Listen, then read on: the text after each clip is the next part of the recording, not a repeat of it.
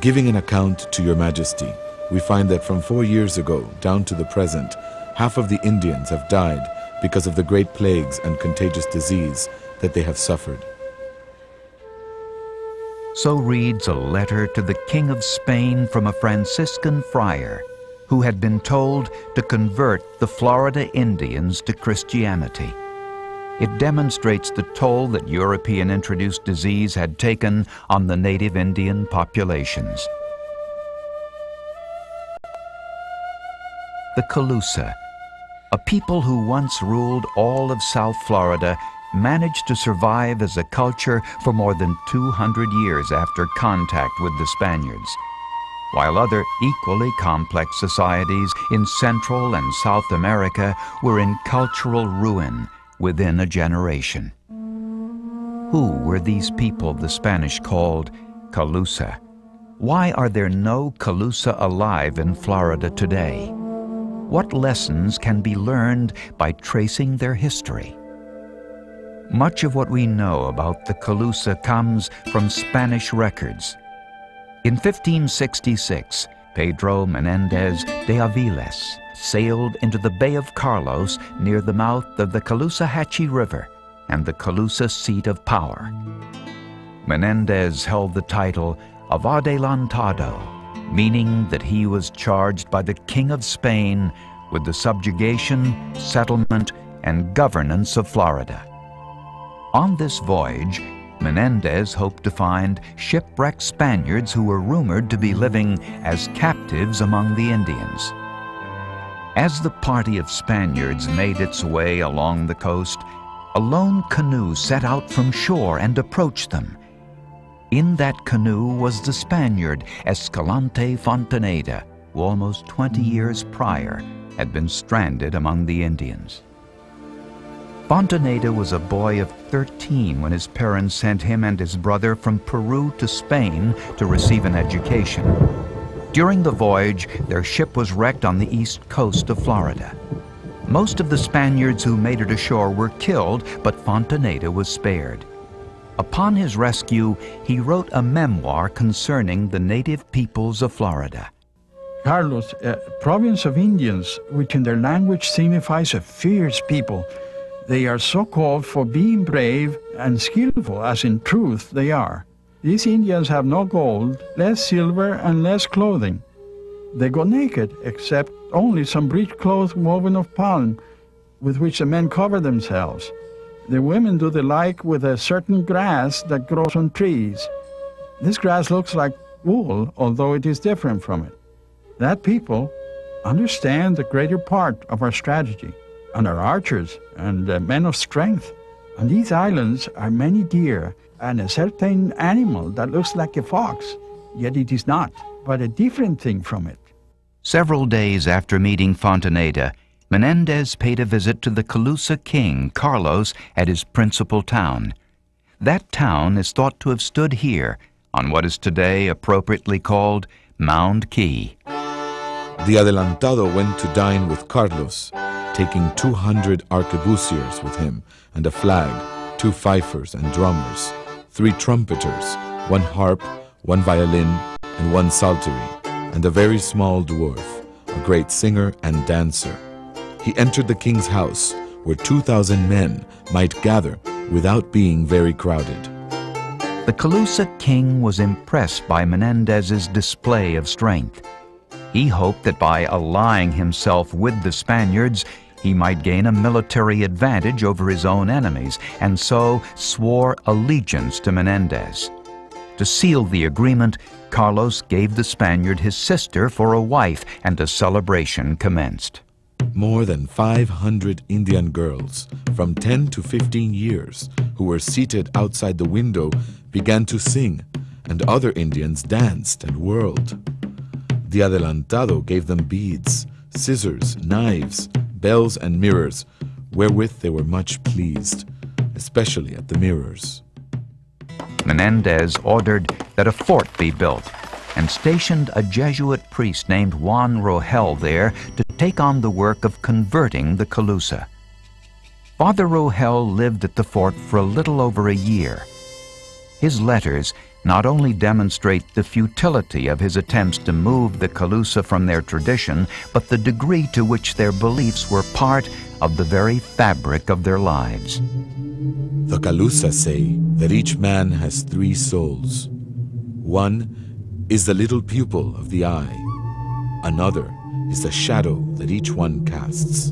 And the last is the image of oneself that each one sees in a mirror or in a calm pool of water. And when a man dies, they say that 2 of the souls leave the body, and that the 3rd one, which is the pupil of the eye, remains in the body always. And thus they go to the burial place to speak with the deceased and to ask their advice. There they learn about many things that happen in other regions or that come to pass later on. They say that when a man dies, his soul enters into some animal or fish, and when they kill such an animal, it enters into another lesser one, so that little by little it reaches the point of being reduced into nothing. They said to me that their forebears had lived under this law from the beginning of time, and that they also wanted to live under it, that I should let them be, that they did not want to listen to me. Although other native groups to the north of the Calusa, such as the Timucua and the Wale, would prove to be receptive to Christianity, the Calusa stubbornly resisted Father Rohel's instruction. There may have been these reasons to help us understand that. Number one, Father Rohel insisted that the chief abandon his incestuous relationship with his sister. Secondly, Father Rohel insisted that the idols of the people be destroyed. And third, the Spaniards were very violent in their behavior toward the Calusa, killing 2 of their chiefs. The eventual collapse of the protective line of Spanish missions and garrisons across North Florida brought a new threat to the Calusa's survival. The final destruction of the Indian societies came at the hands of the English, first from Carolina, then from Georgia. English raiders with Indian allies came into Florida. Particularly the raid of 1704 stands out, the largest slaving raid in the history of our country. Thousands of Appalachians taken back to Carolina. But slaving raids continued all through the first part of the 18th century against what were called the Spanish Indians. And those raids, combined with the introduction of European diseases, caused the extinction of the original people, including the Calusa. The few native Florida Indians who escaped to Cuba died of disease or fared poorly in the face of their steadfast refusal to become farmers. The Calusa were fisher folk and raised no crops. Their distaste for farming confounded the Spaniards, who perceived their unwillingness to till the soil as a sign of laziness. Cloaked as they were in the traditions of their own culture, the Spaniards were unable or unwilling to see the validity of the Calusa way of life.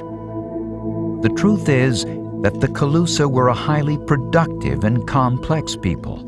They were skilled artisans and had a highly organized society with nobles and commoners and well-defined social roles. The vast bounty of the estuary in which they lived provided them with enough food to support a leisure class without the need for agriculture, and they became powerful enough to demand tribute from other Indian groups across South Florida. This is virtually unique among Native American peoples. For most cultures, agriculture is a keystone in the development of a complex society. Despite their sophistication and influence, the Calusa could not withstand forever the pressures that came as a result of the European presence. By the mid-1700s, the Calusa, a people who had flourished for centuries, a people who had ruled all of South Florida, had vanished. As Florida came under British control, it was repopulated by native peoples from the north, while the Calusa and their amazing story slipped into the mists of obscurity.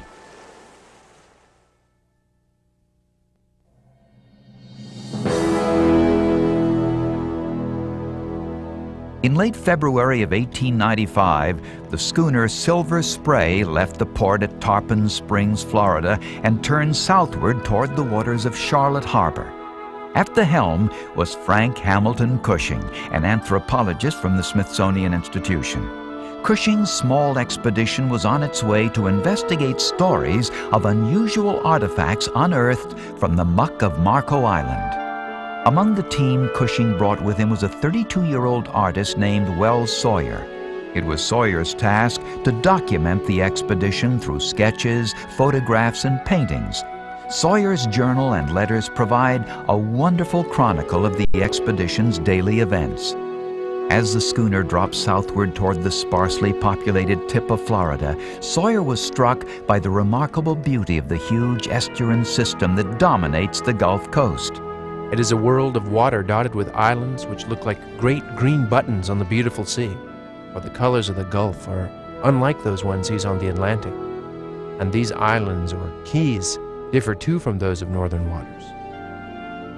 Sawyer quickly realized the importance of the tangled red mangrove trees whose prop roots formed the foundation of the small sheltering islands through which they traveled. It is here that the savage found the natural conditions favorable to his needs. Each mangrove key is bordered by an oyster fringe and is also the rookery of cormorant, curlew, or other bird. 3 days later, the expedition began work in a mangrove thicket near the homestead of Captain Bill Collier. Ditches were dug to drain the excavation area. By baling and trenching, the team was able to lower the water table enough to make excavation possible, although the conditions were less than pleasant. Cushing's account of the process bears his trademark flamboyance and a keen sense of the dramatic. I deem it unnecessary to give further details of our operations, save to say that 3 or 4 of us worked side by side in each section, digging inch by inch and foot by foot through the muck and rich lower strata, standing or crouching the while in puddles of mud and water. And as time went on, we were pestered morning and evening by swarms and clouds of mosquitoes and sandflies. And during the mid-hours of the day, tormented by the fierce tropic sun heat pouring down into this little shut-up hollow among the breathless mangroves. After the first day's work, however, I was left no longer in doubt as to the unique outcome of our excavations, howsoever difficult the task might prove to be, for relics of new and interesting varieties began at once to be found and continued to be found increasingly as we went on day after day throughout the entire 5 weeks of our work in this one little place. What Cushing found stunned the scientific community.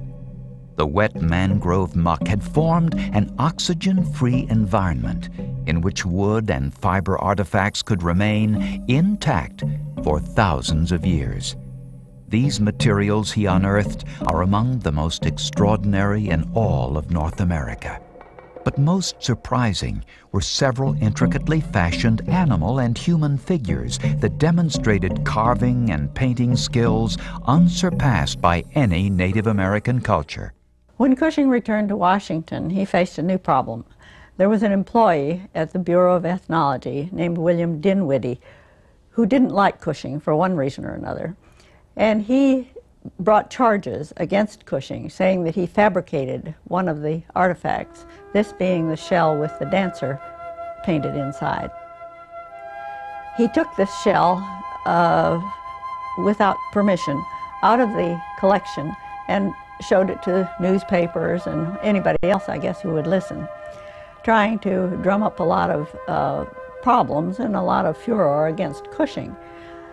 Even though there were letters from the people on the expedition who had no doubt of the genuineness of the shell, it still caused a lot of trouble for Cushing, and this haunted him.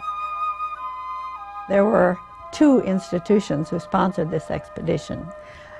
They had been promised identical moieties of artifacts, that means identical collections of artifacts, from this expedition. Very early in the expedition, Cushing realized that this was going to be impossible because there were not duplicates of the exotic artifacts that were being found. So he was having a terrible time trying to divide this collection because there were not duplicates. And then To complicate matters further, he died before the division was effected. Frank Hamilton Cushing's sudden death at the age of 42 was the final confounding event that left the key Marco collection split apart and largely uninterpreted. It seemed the Calusa had once again fallen into obscurity. In 1983, archaeologist Bill Marquard began mapping a shell mound on Jocelyn Island. Though he did not realize it at the time, Marquard had begun what would grow to become the largest comprehensive archaeological investigation of Calusa sites to date, with a team of professionals, students, and volunteers in an effort that stretches from the Spanish archives in Seville to the wet mangrove muck of Pine Island. Marquard is slowly winning back the Calusa story from oblivion. Pineland was an important Indian town, and it was occupied for almost 2,000 years. But one great thing about Pineland is that it's accessible. You can drive your car to it. Archaeology is more than just searching for things or treasure hunting. Instead, it's a very disciplined search for knowledge, for learning about the environment and about the Indians' heritage. Since the days of Cushing, a quiet revolution has taken place in archaeology. What was once primarily an object-oriented endeavor has evolved into a meticulous process of multi-phased analysis, using specialists in many fields, each working on different pieces of the puzzle. During recent investigations at the Pineland site, Marquard's team included zooarchaeologists who studied the animal remains found in the site, archaeobotanists who studied the seeds, plant fiber, wood, and charcoal, soil scientists who studied the structure and chemical content of the soils, cartographers who mapped the sites, and artists who, using all the available data, worked to recreate the site as it might have looked centuries ago. Even individual shells found in the sites have a story to tell. The life history of the common quahog clam is recorded in its growth bands, which accumulate like tree rings. By cross-sectioning and studying these growth bands, archaeologists can determine what times of the year the Indians were living at certain places. New techniques such as the use of fine mesh screens have made startling differences in the accuracy of the data gathered. A casual glance at the mounds gives the overwhelming impression that the Calusa diet was primarily comprised of shellfish. This conclusion was widely held until fine mesh recovery methods were employed. As if from nowhere, thousands of tiny fish bones, too small to be caught in the larger mesh, appeared in the screens. By calculating meat weight based on the shellfish, mammal, and fish remains found in the mounds, we now know that fish comprise the largest part of the Calusa diet. Plant remains are just as revealing as animal remains. Archaeobotanists compare microscopic sections of wood and fiber found in the site against modern samples. In this way, it has been discovered that cypress wood was used for carving figureheads and masks, as well as float pegs for fishing nets. Seeds found in the mound shed light on what the Calusa ate and help reconstruct the environment hundreds of years in the past. 2,000-year-old papaya seeds found at Pineland show that the climate then was subtropical, much like that of today. To learn more about how the ancient Calusa fished, the team turned to some experts, senior fisherfolk who fished the estuary before modern technology. They remember an unpolluted harbor with virtually unlimited resources. So the fish today have the same size heads as the fish used to have, so you would need the same size nets today as the Calusa. That's right. That's right. They and their knowledge, like the Calusa before them, are vanishing. Another technique used to learn about the Calusa is replication of their technology. Replication helps us to understand the processes necessary to create the objects found in a site. By coiling and firing pots made from local clay, we can learn what a Calusa ceramic workshop might contain. By twisting plant fiber into twine, we learn which plants make the strongest and most supple cord. By hafting shark teeth, we learn how well they function as knives, how effectively they carve wood, and how deadly a weapon they might make. By hollowing out a canoe from a pine tree using fire and simple hand tools, we gain insight into Calusa uses of their surroundings. To meet their needs for durable, sharp tools, the Calusa turned once more to the warm waters of the estuary. The Calusa developed their shell technology with a skill that is second to none in the world. From the hard, thick shells of massive conchs and whelks, they made adzes, axes, and hammers. For more delicate shells, they made pendants, ear buttons, cups, sinkers, and net weights. For today's archaeologists, the most exciting discoveries often happen weeks or even months after the dig has concluded in the laboratory. Hours of stratigraphic study, soils analysis, and artifact study eventually lead to a comprehensive picture of the site as it looked in the past. Through computer imaging, it is possible to see a model of the Pineland site when people first began to live there about 2,000 years ago. Later, the mounds began to be built up, and by 700 years ago, Pineland was a sizable town with multiple mounds, plazas, and a great central canal. Finally, over the past century, parts of the site have been carried away for road fill and bulldozed down to fill in low areas. Because careful archaeology takes time and money, many sites are destroyed before researchers can secure the necessary funding to examine them properly and unlock their secrets. Much of the Calusa record has been obliterated by the thoughtless abuses of modern people. The few undisturbed sites remain painfully vulnerable. In an effort to raise public awareness, Marquard undertook a program that allows private citizens, school children, and teachers to share the experience of archaeological discovery firsthand. A grant from the Florida Department of State made it possible for more than 3,000 students to visit the Pineland dig site. All right, we need another half a bucket. Here, school children come face to face with the past. What's that? That's a piece of pottery? That's a piece of pottery. This is a clamshell. They walk where Calusa kings and Spanish explorers once walked. They glimpse the lives of a vanished people.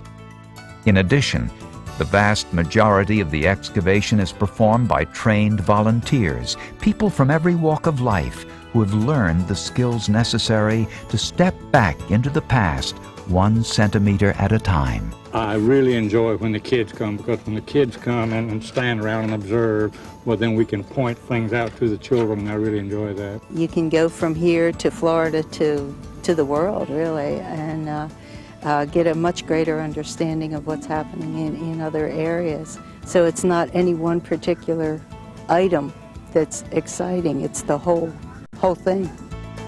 If you dig back into the past, which we're doing here at Pineland, and you get shells that don't match the modern pattern for a habitat, then you can infer that there might have been an environmental change.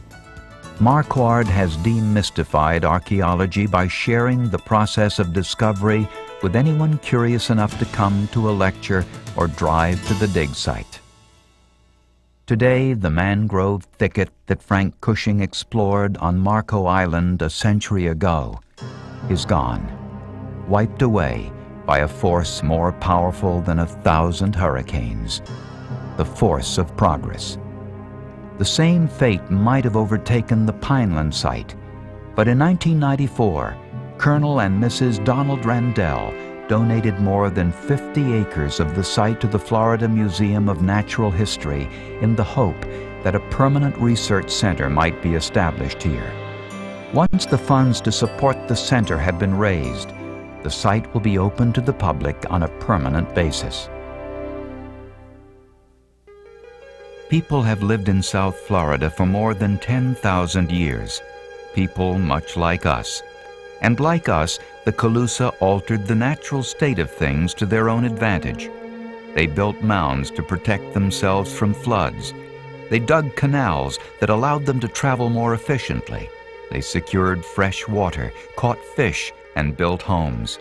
Yet in that span of over 10,000 years, the Calusa and their predecessors never altered the world around them so drastically that irrevocable damage was done to the natural systems on which they depended for their survival. But in 500 years, the time that has elapsed since Europeans first came to the Americas, the rate of change in the natural systems upon which we depend is catastrophic. Today we face collapsing fisheries, tainted and depleted freshwater supplies, and an unprecedented extinction of plant and animal species. We must face the fact that our way of life may not be as sustainable as that of the Calusa. As we step across the threshold of the 21st century, the knowledge we take with us will be the foundation upon which we stand to meet new challenges. Is it possible that in lessons learned from the Calusa, we may discover fundamental truths that will enable us to live enriching and varied lives 10,000 years into the future? Only time will tell.